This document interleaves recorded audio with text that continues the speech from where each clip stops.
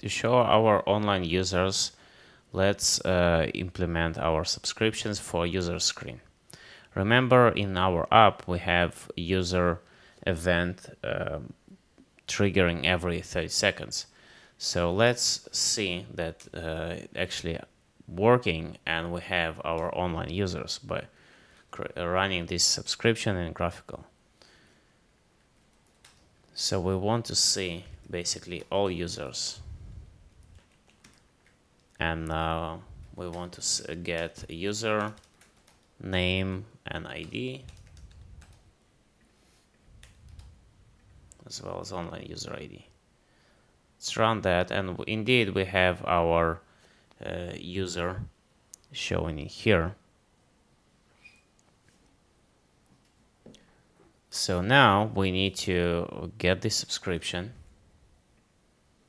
and add this to our user screen. So let's import GraphQL from GraphQL tag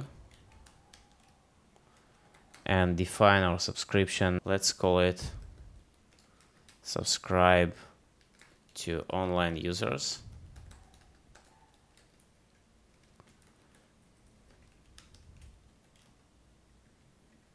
This is the subscription. Now, similar to queries and mutations, we can bring subscription component from React Apollo and wrap everything in our subscription component. So we will do that for our view here.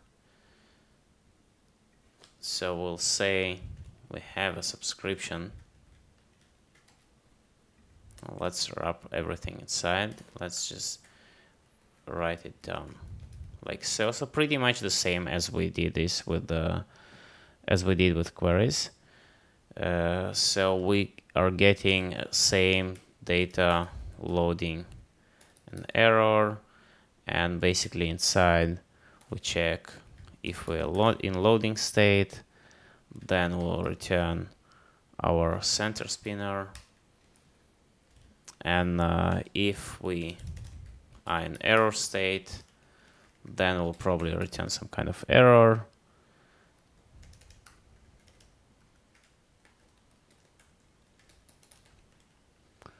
And otherwise we'll return our UI for the user. Now the data was mocked here.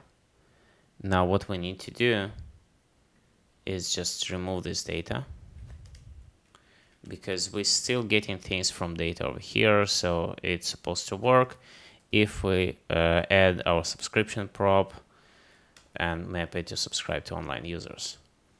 Let's run that, see our users, and indeed we have our React Native course user online.